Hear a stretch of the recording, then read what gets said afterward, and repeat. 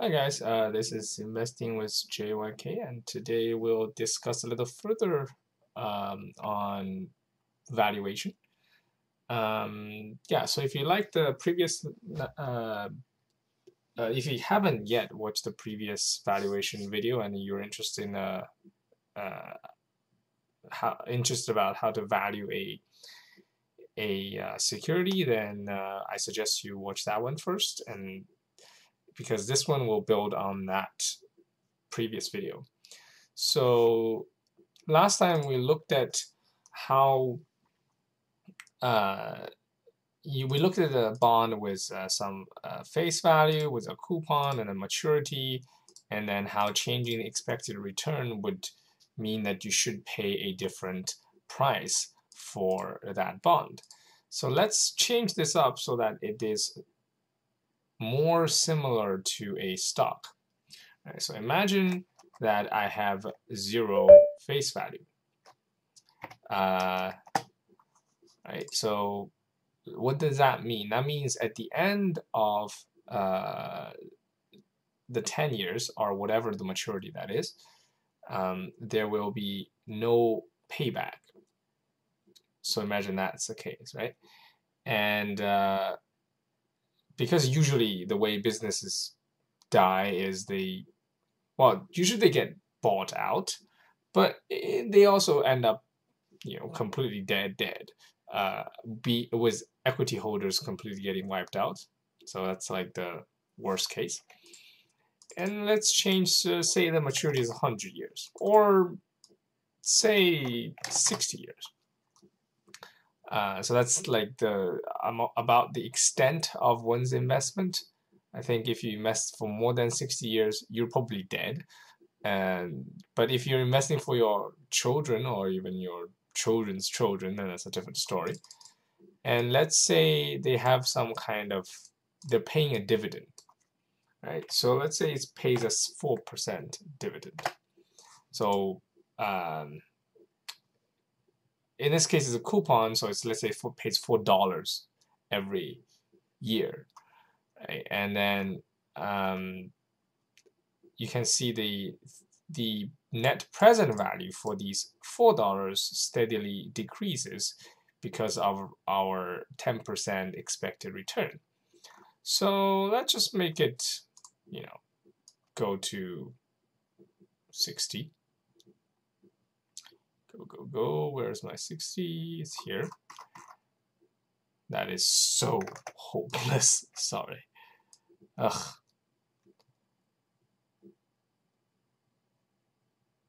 It's actually harder than you think. Okay, so, whoops, not yet there. 60 years, yay. All right, so the nominal coupon is obviously going to be, geez. Okay. What? Well, in this case, it's more like that, and just go down. Just go down there. All right, you can see at the end, it's like almost 1 cent. So you probably don't really care about that anymore. And in this case, the sum is going to be, let's do C. Let's just do CC. Right, sum is around $40. What does that mean? So if a dividend-paying stock pays you $4 a year, and you expect a 10% return, you should pay about $40 for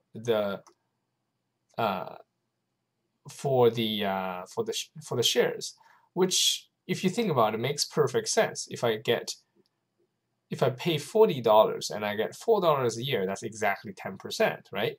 But we reach it from a different angle by looking at the net present value of all the future payments and discounting it 10% back. So this thing is quite interesting. So if you actually increase it further, you can come up with a formula. So what I'm trying to do is avoid using these formulas as much as possible. The only thing we're using is we discount every year by 10% extra.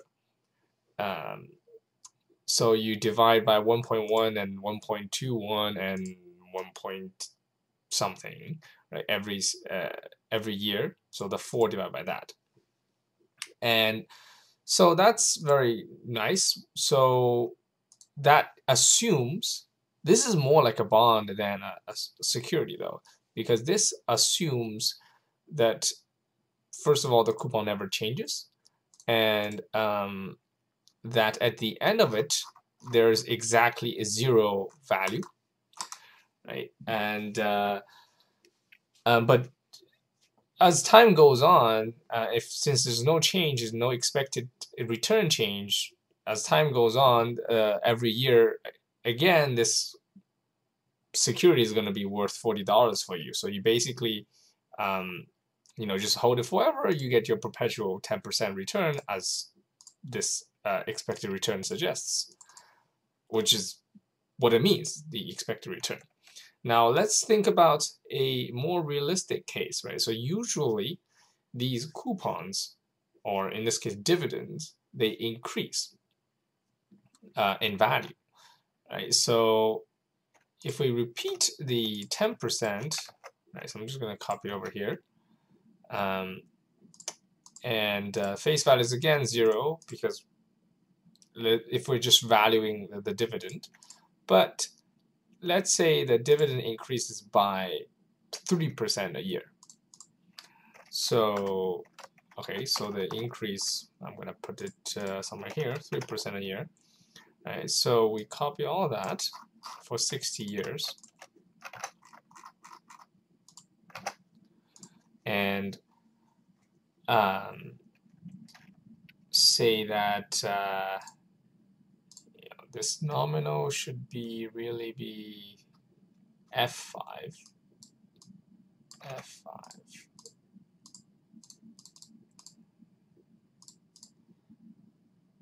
Cool.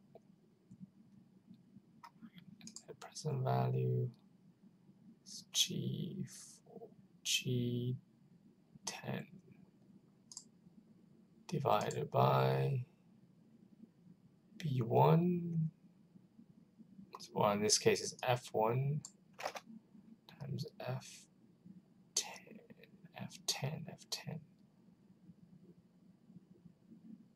to the power of 10. Yeah, so that is correct. And this is not GG. Okay, I know what the problem is. Move it over. 1. Okay, yay. All right, so that, since there's no change, we haven't made any changes yet. The value of current value is the same. Let's try to put that 3% annual return there, right? So annual return increase, right? So times 1.1 plus this 3% to the power of the year. So we actually already got, assuming like the next year will be 3% more. So this year was 4, and next year it's going to be 3% more. And we just repeat that. F7. Okay, so I have to make this thing absolute value E10. E10 is this, so that's correct. F5, yeah. Okay, so you now see this is actually a lot more. So in 60 years, you will get 57.7. So this, looking at this, you can see the power of growth, right? So if you got a bond will never pay you any more than the interest rate. If you got a stock, 3% is just the normal inflation. 2 to 3% is the inflation of the country. So if your dividend increases by just 2 or 3%, you can see the effect on the value if you still expect 10% return is quite a lot more. In this case, equals that divided by that minus 1. So 45% extra. So never discount growth. And then if you think about this, what if this thing would be growing, at 10%? At 10%, your net present value, it's just going to be the same as the nominal value. And in this case, your current value is going to be much higher. Sorry, not nominal value, but the first year's number, because it grows 10%, but you also discount it for 10%. So really, you're getting it for you don't really discount it at all, in effect. And you can see the nominal value actually increases crazily, the nominal payment, right? So that's your dividend. So your dividend by year 60 is $1,000. So this is some crazy growth. So the 10% growth is really good for for a dividend paying stock, actually really, really good. And you can see that the current value is 5 times as much. So before we get into anything more complex, next time we'll discuss like into perpetuity, in which case we'll have to introduce another formula. Just looking at 60 years, you notice that there are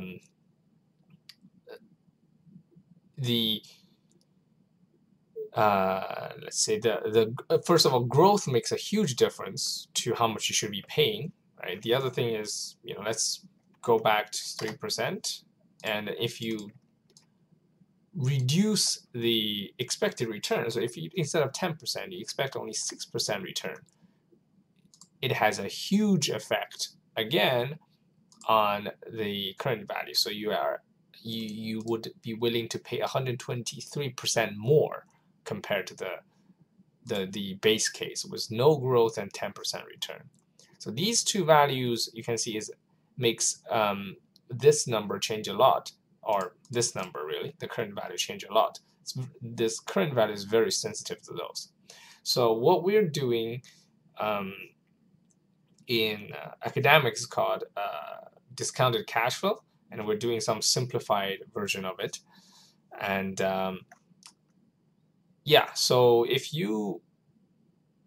now we have the tools to value some things that are quite simple. Either they have no change in cash flow, i.e. a bond, or with just steadily increasing cash flow, i.e. a steadily increasing dividend paying stock.